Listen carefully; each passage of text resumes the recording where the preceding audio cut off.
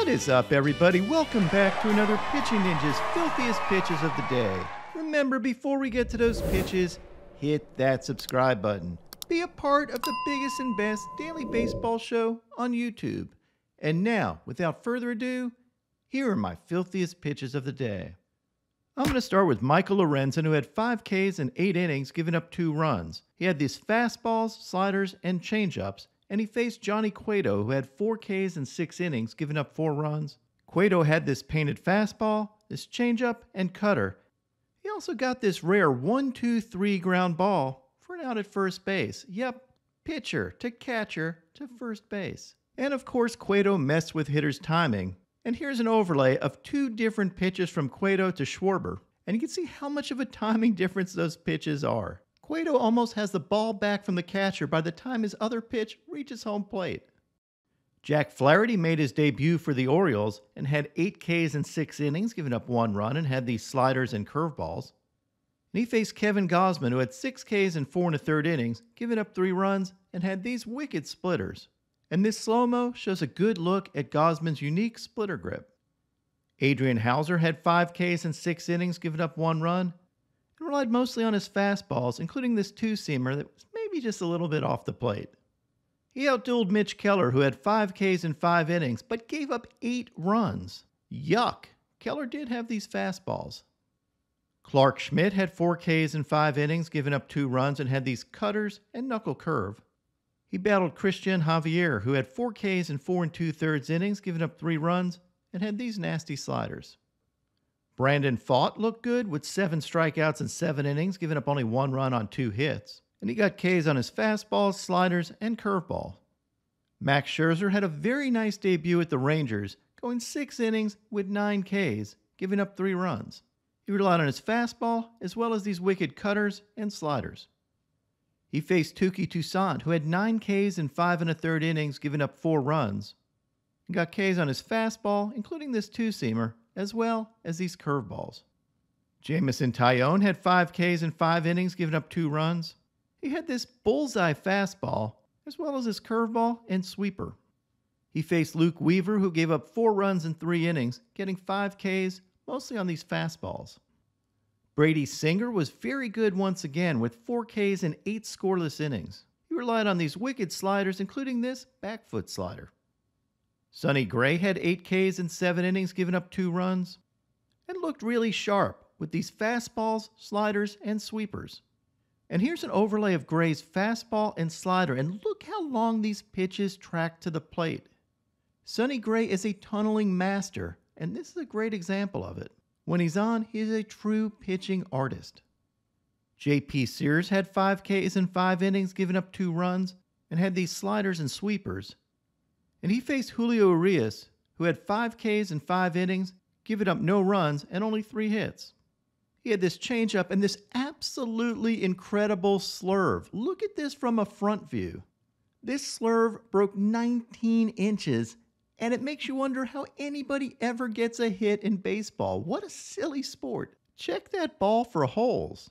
That was probably the filthiest pitch I saw all night. Brian Wu had 6 Ks in 6 innings, giving up 2 runs, and had these fastballs, including this 2-seamer that broke 18 inches. That's definitely filthy enough to summon Ric Flair and let out a woo. Wu also had this slider. And he faced yesterday's best player of the day. I don't know what to call Shohei. Shohei Ohtani, who had 4 Ks in 4 innings, giving up no runs on the bump. Shohei introduced this cutter or slider or whatever it is, but look at the drop on these things. It kind of looks like his splitter, but breaks the other way. And also had this incredible sweeper that broke 17 inches and looked like an absolute frisbee. Also, Shohei stole a base in this game, and hilariously wasn't falling for this Josh Rojas fake out, where he tries to fake that the throw went into the outfield. I love Shohei staring at Rojas and Rojas kind of cracking up laughing. And of course, Shohei hit his 40th home run of the year this game. I mentioned Shohei only threw 4 innings. He had to stop pitching due to cramping in his right hand. So after the home run, he grabs a banana, taking Kawa's legendary advice. You have to eat bananas because monkeys never crap. Why bananas? Monkeys never craps. With that home run and stolen base, Shohei became the first player to start a game on the mound, hit a home run, and steal a base since 1964. And check this out. Amazingly, Shohei is now in the top 10 in the AL in every Triple Crown category for both the hitting Triple Crown and the pitching Triple Crown. Yep, the hitting Triple Crown is home runs, RBIs, and batting average, and the pitching Triple Crown is wins, ERA, and strikeouts.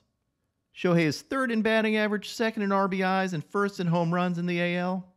And in the top 10 in ERA, third in strikeouts, and 8 in wins in the AL. Needless to say, no one's ever done this or come close.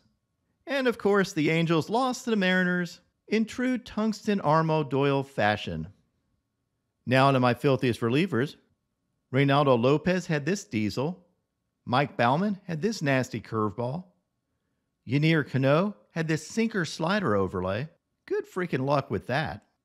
Aroldis Chapman had this sick slider. Luke Jackson had these fastballs and sliders. Griffin Jacks had these filthy changeups. Sam Mole had this beautiful painted backdoor sweeper. Josh Sborz had this nasty slider and curveball. Jose Soriano had these dirty curveballs. Drew Verhagen had this sinker and sweeper combo.